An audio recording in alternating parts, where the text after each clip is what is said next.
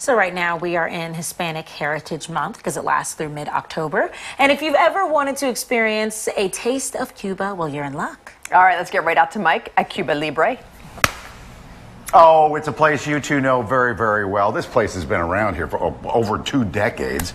Aaron, good to see you. Good to see you. General manager, does a great job here. Thank you for putting out the pineapples, too, Absolutely. which is a welcoming sign. 100%. Thank you for Absolutely. welcoming Welcome. me. Welcome. All right, so we have something special. You got to get this done by Friday because it's Restaurant Week and you're celebrating Hispanic Heritage Month. Yes. I've had this maybe 100 times. Absolutely. What the am I looking pineapple at? and jalapeno guacamole with our house-made plantains. We make this fresh every day. It's fantastic. It's really good. And sometimes I'll squirt extra lemon juice on Absolutely. there. You know Yeah, what I'm that saying? citrus kick with the pineapples is a great combination. What's this one? So this is going to be our paella mixta. It's a mix of chicken, pork, and also shrimp. So you have a nice mix, and at the base of it is a saffron rice. It's a yellow grain rice. I've had that here too. It's fantastic. Yeah, nice and filling. What and is flavorful. the special price? So it's going to be $40 for Hispanic Heritage Month, and we're running it until October 15th.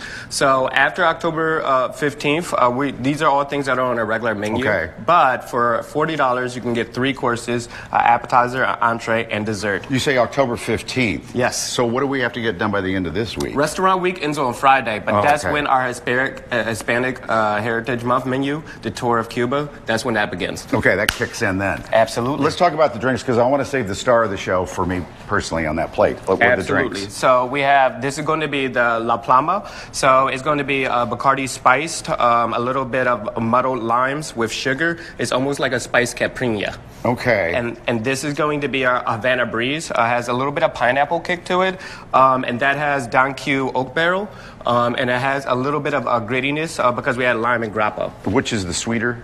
This is going to be the sweeter with the pineapple. And this one has a little bit more kick. Yep, spicy absolutely. kick. Yep. Okay, here's the star.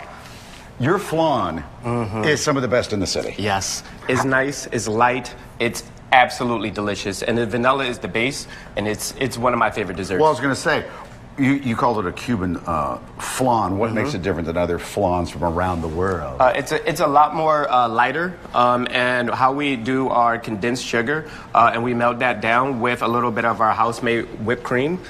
We make everything in-house, and we make it fresh every day. I'll so give you it's a very $100 nice- right now, Yes. Aaron, if you would hand a fork to me.